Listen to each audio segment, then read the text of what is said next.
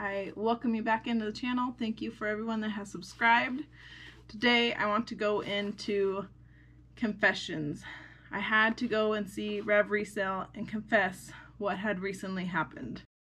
I never made it, but I know what it takes. I'm motivated by a mix of emotion. Got my statement, and I'm reading it slow so I can understand it fully. Appreciate my standing, go out of this world and ride on.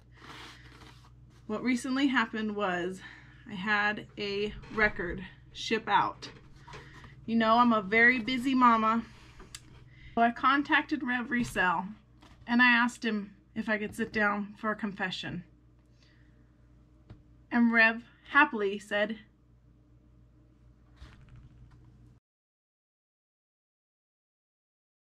began to tell him. So Rev, a week ago, I sent out a record. It was the wrong record. You know I'm a full-time mama and I'm very busy. And I noticed a week later that the wrong record had gone out after a person had purchased the second record, the record that I had sent to the wrong buyer. So I messaged the buyer and I said to the buyer, I sent the wrong record. If you could please send it back, that would be great. But then I erased what I said and I said to the buyer, you know what? Go ahead and keep that record.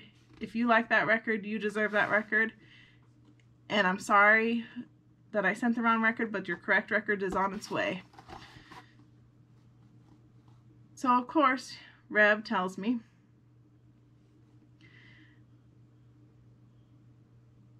and it's just so nice to have somebody to confess to when you do things wrong.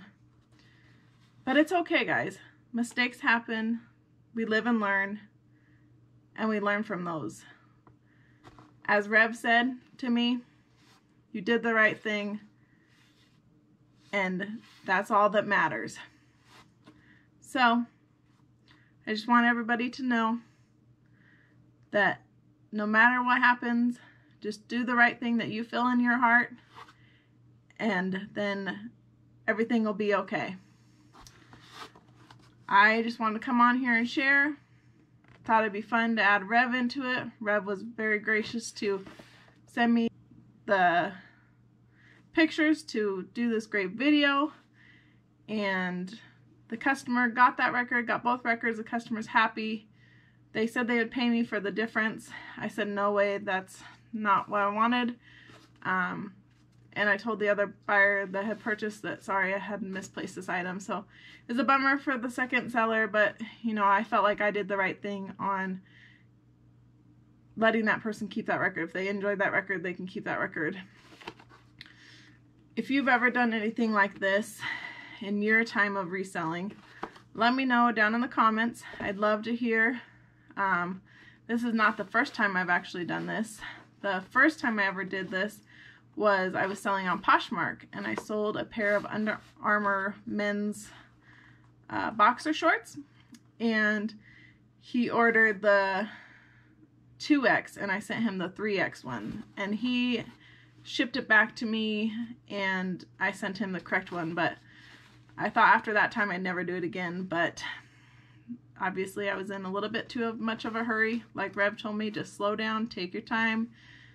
This is your business, so you want to treat your customers like you want to be treated. So I felt like that was fair to that buyer to let them keep that record.